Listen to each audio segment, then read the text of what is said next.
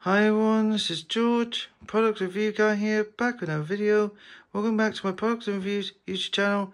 Today I'm showing you my arcade 1-up cabinet and also my cinema room as well, my home cinema room, and I'm going to walk you down this pathway to my cinema room. So I'm showing you this arcade cabinet I got here. It's got the Raspberry Pi 4B Plus. And it's a 2GB RAM, and also it's got retro games on it as well, and I'll show you in the next video when I do another part 2 of this. The next video I'll do again. And then alright, so I'm going to show you in here. So we've got the poster from one of my cinemas I go to, and they give me this poster, and it's a boy meets the heron. And also got the poster here from my old house as well, it's one of the films from Han Solo, and yeah, so okay, so we walk into the cinema room. Here's all my setup. Got the ViewSonic projector on, and you can see it's showing a lovely image on the wall. We've got a screen, but we got the it's showing a little trailer, and you see it's a very good screens color. Damn it, it's very good, you know. And got the Xbox logo and the Star Wars as well there. And then when I turn around, see Back to the Future, Doc and Marty, and with a time clock, and then got the Infinity Endgame and Infinity Avengers Infinity Endgame and Avengers Part 1 as well, and the lights underneath, blue lights, and the lights underneath as well, the smart lights I got.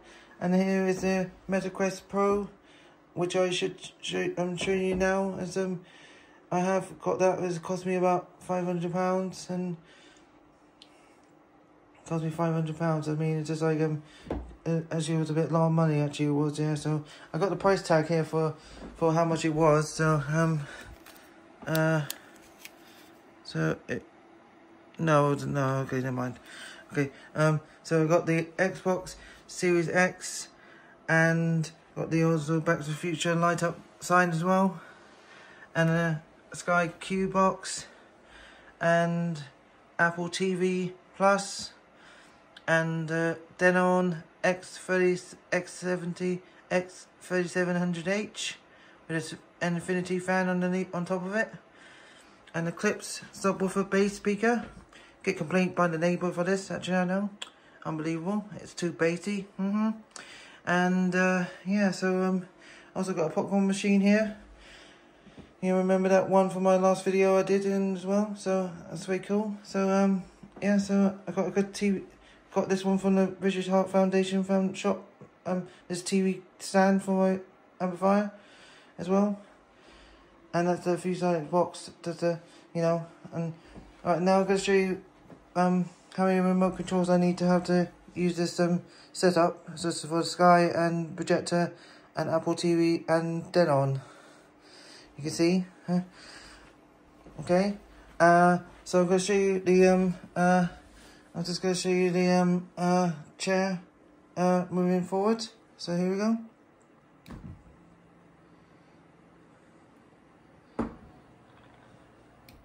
So the chair moves back and forwards.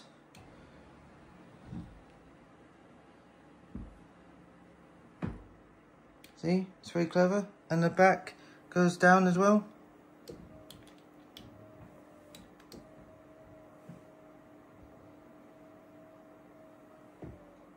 There you go.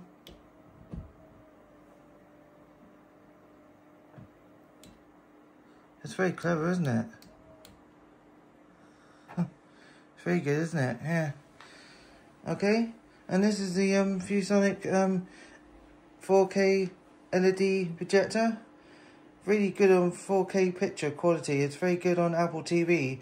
It's when you put it on a very high definition video like 4K, it's actually pretty good actually as well. And it's very soundproof in here as well with these sound reflectors on here as well. I've got the reflectors on the wall. Trying to keep the sound very quiet in here. I tried my best, but you know, okay. So that's all my review of this my little dedicated cinema room. Actually, just a little tiny cinema room. That's all I can do with my little apartment. You know, my big apartment. You know, so that's all I could do. You know, so all right then. So thank you for watching, and please don't forget to hit the subscribe button and the bell icon until the next video drops, and hit the thumbs up button as well. And I'll see you in the next video. Okay then. So thanks for watching my lovely home cinema room. Okay, thank you for watching. Bye for now. Bye for now. Bye.